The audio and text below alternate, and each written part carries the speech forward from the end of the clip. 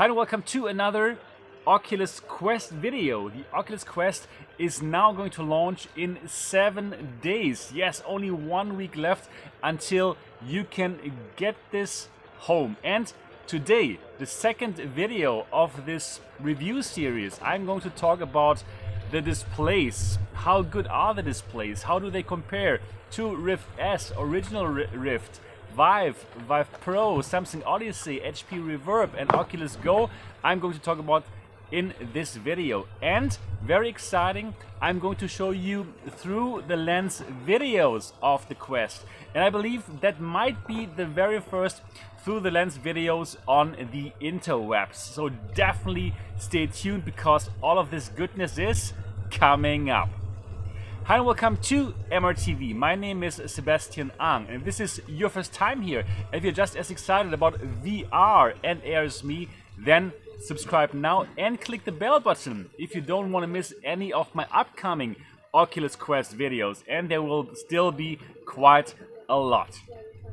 Alright, let's directly delve into today's topic, the Oculus Quest displays. So, let me tell you what kind of displays these are. This has 2 displays inside of them, and each display has a resolution of 1600 times 1440 pixels, and it's an OLED panel. And this makes sure that the blacks are really black, and I'm going to talk more about the blacks in a moment. So first of all, it's very important to say that this has 2 displays as compared to the Oculus Go, for example, which only has 1 display. And because we have 2 displays here, that's why the device actually has an IPD slider. That's why you can set the lenses to match your interpupillary distance, and that's really important for people who have a smaller or a much bigger interpupillary distance than the average person. So you will still be able to use this. Okay, first of all, let me directly tell you what I think of the display. My impression after having used the device for a couple of days now. The displays are great, fantastic. Actually, the displays that are being used are the same displays that are being used in the Vive Pro and the Samsung Odyssey. And well, therefore, I can tell you, if you have seen how the Vive Pro looks like, you know how good the displays are, and you know what kind of picture quality you can expect. It absolutely looks like the Vive Pro, and actually it does look even better. And the reason is that this device uses way better lenses than the Vive Pro. For the Vive Pro, you know, it uses exactly the same lenses that the original Vive was already using, and there we had quite a lot of problems with God rays. Here we have the lenses that are being used also with the Oculus Go and with the Rift S, and these lenses are really good. There is still some God rays, and you will see that later in the through the lens videos, but as compared to the Vive and Vive Pro, the God rays are really well better in terms of, as in like they're not as strongly visible as like, for example, with the Vive or the Vive Pro. So if you have seen the picture of the Vive Pro or the Samsung Odyssey, you know how good it looks. Do you still see screen door effect? If you really concentrate yourself on trying to see the screen door effect, you can still see it. You can still see the individual pixels. So we have not yet reached the visual fidelity of, for example, the HP Reverb that I've reviewed on the channel recently, but it is really good. So if you are like playing a game, I believe you will completely forget about something like screen door effect. The display looks beautiful, really beautiful. So if you would compare that to the original Rift, it's like day and night. It's just so beautiful. And when I was going through the tutorial, when I was setting this up, the tutorial and the whole setup, it reminded me of the original Rift, of the polish. But I thought like, wow, this looks way better. The colors pop, we don't have the God rays, which was really a problem for me with the original Oculus Rift, but we don't have that so much with the Oculus Quest. Yeah, so that's important now. So compared to Oculus Rift, it's a huge step up. Huge. Also compared to the original Vive, it's a huge step up in terms of resolution and in terms of how everything simply looks like, since you don't have this screen door effect problem anymore. So really, really nice. Now, probably you want to know how does the Oculus Quest compare to the Rift S and to the Oculus Go in terms of the display. And also here, I can tell you it looks better. The Oculus Quest looks better in terms of the display. So you have to differentiate here about the display and about the graphics that are being sent to the display. So for the Rift S, it's being powered by your computer, by a very capable graphics card. So actually the rendered picture that can be sent to the Rift S, it will look better in terms of how many polygons are being displayed, right? So the Oculus Quest is a standalone device which is powered by a mobile Snapdragon SoC. So the fidelity, the polygons, there won't be as many as for the Rift S.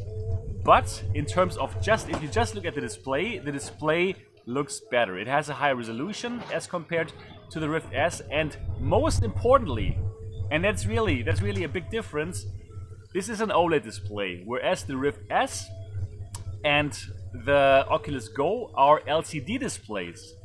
And for LCD displays, the blacks are normally not as good as the blacks with the OLED technology, because, well, for the LCD panels you still have some backlighting, and for OLED the pixels itself will glow or not glow if they are black. So for OLED panels like the one in the Oculus Quest, black truly is black.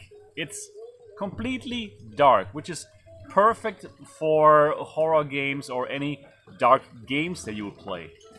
And yeah, it's really fantastic. So actually, when before I was using the Oculus Quest, I was using the HP Reverb a lot, since I had to review it. And going from the HP Reverb to the Oculus Quest, in terms of black values, wow, it is really a big difference. So the blacks are simply so beautiful here in the Oculus Quest. And I must honestly tell you, I still don't quite get it why Oculus is not using the same panels that they use here also for the Rift S, since the blacks are just so nice and the whole picture in VR looks so great. Yeah, but you know what? Why don't we simply have a look now?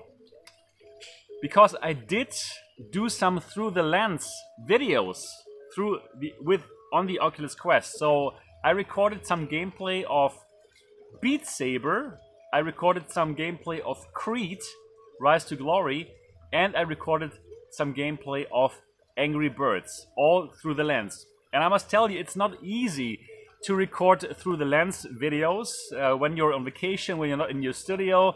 I try to do that with my mobile phone, so everything that you see right now is recorded with my mobile phone. So it is not great. Yeah, it's not like the same as if I was at home in my studio. But I simply still wanted to give you an idea how good actually the Oculus Quest looks. So let's have a look at these through the lens videos. And here we go. This is Beat Saber through the lens on the Oculus Quest. And well, I'm recording this with my smartphone, and well, I can only use one hand to slice the blocks, so don't look at my Beat Saber skills here. This is really only to show you how Beat Saber looks through the lens of the Oculus Quest. And as you can tell, it looks great. Look at those nice colors. colors look really good, the darks look dark, and the colors are really popping. So I'm really sold on this display. And yeah, as you can tell, it's also hard to see any screen door effect. If you would really try to see it, you can still see it, especially when you are in the headset, but it's really not a lot that you can see here. And yeah, I believe this should be one of the first, if not the first, through the lens footage of the Oculus Quest that you get to see here on the interwebs and on YouTube. But for sure, once the device is released, there's going to be much more through the lens pictures and videos. Yeah, for the display technology, again, it's OLED, it's a pentile display, which means there are like 2 subpixels to each pixel. And well, compared to one moment here, here's the proof. It's really the Oculus Quest. Yeah, it's really through the lens pictures. Just wanted to show you that that's not another headset. So indeed, it is the Oculus Quest. So again, this is a pentile OLED display. Pentile, the subpixel structure, it shows 2 subpixels per pixel. For LCD RGB stripe, we have 3 subpixels. So you might even see more subpixels with, for example, the Rift S or the Oculus Go. However, in terms of resolution, in terms of the overall pixels, you have more here on the Oculus Quest. All right, so let's go to the next. Let's go to the next game. I'm going to show you Creed now. So this is Creed: Rise to Glory, the boxing game, and it's fantastic on the Oculus Quest. So much I can tell you. So here you saw quite a few God rays actually, and indeed there are still God rays with the device, but they are not as bad as with the original Rift or with the Vive or the Vive Pro, but they are still there. And in that moment you saw it quite a lot. But here now you see, here are nearly no God rays right now. It's also a high contrast scene, white on black. And now have a look at the blacks. First of all, the blacks are super black, but also just see how good this glove looks like. Wow, really amazing. And simply have a look at how great actually this looks here. Really cool. And you have to keep in mind, this is being rendered on a mobile device. This is being rendered by Snapdragon SoC and not by your GTX 1070 or 1080 and so on and so forth. So that is really cool. Now I'm trying to get the controller and trying to start the game. By the way, just now you saw some graphical problems, but this is just due to my recording. This, you could not see that in the headset. So let's start the career and let's have a look at how the game looks.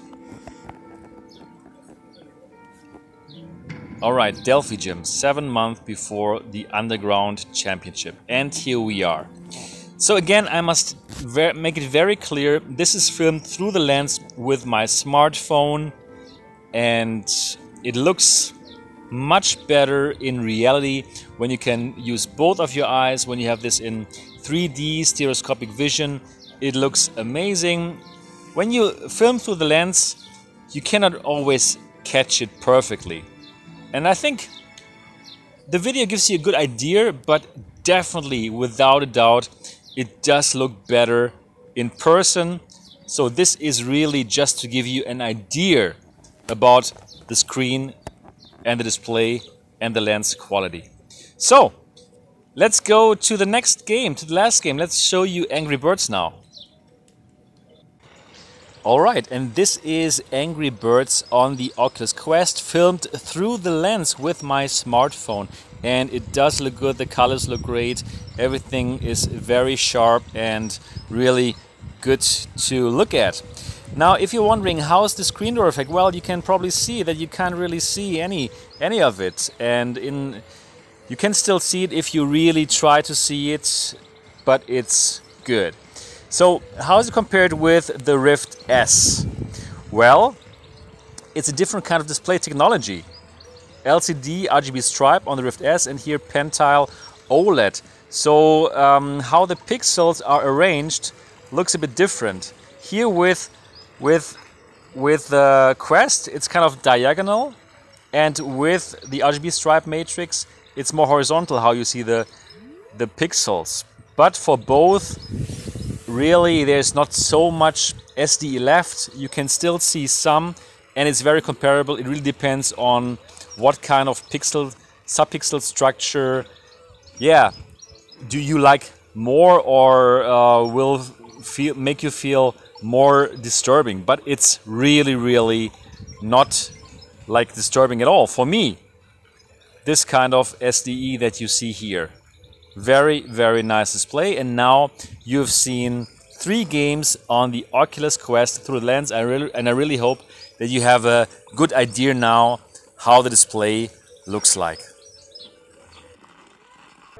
So now you should have a good idea how the Oculus Quest looks through the lenses. But I can tell you, if you wear it and if you use both eyes to see the 3D effect together with these displays and these great lenses, it looks even better. It looks just amazing to be able to look around and move around thanks to the 6 degrees of freedom. The displays are great. Really amazing displays. Again, if you have a look through the Vive Pro, you will exactly know how the Oculus Quest looks like. And to say that of a mobile device that costs $399 as compared to the Vive Pro, which I believe still costs $799, just the headset only. Wow, really amazing value, an amazing device, and again, it's a very strong recommendation. You should pick that up as soon as possible. The link is down in the description below for the Amazon order. And if you do so, you would even support this channel. Amazing.